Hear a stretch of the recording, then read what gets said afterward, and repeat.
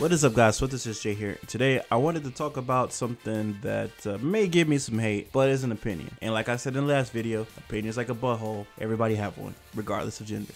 So with that being said, the intro for me, and if you don't know what I'm talking about Sparking Zero, feels more like a trailer. It don't feel like an intro for me. If none of us had the knowledge that this was an intro, we would all just think this was the final trailer for the game. And I'm praying they didn't just use that for the intro, bro, because that's what it feels like. And this is coming from a place of love. This does not feel like an intro. This is legit a trailer. They used in-game cutscenes and in-game I guess moves. I don't know how to word it, super attacks or whatever.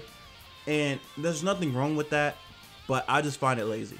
I'm gonna just be honest. I'm not trying to sugarcoat, and I'm not trying to disrespect Bandai or the people who worked on that. That's far from what I'm trying to do. But it feels like a trailer, and I'm used to them putting effort into the intro.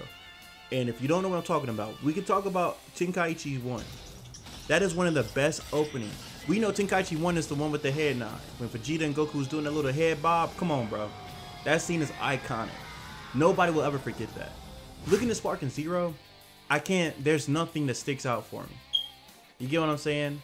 And that could just be a me problem, but I have seen comments in other videos talking about how they feel, and I agree with them. This is a trailer for me. This isn't an intro. Let me know how y'all feel about it. If you like it, if you don't like it, let's do that in the comments. Let's discuss, and we'll go from there. Peace.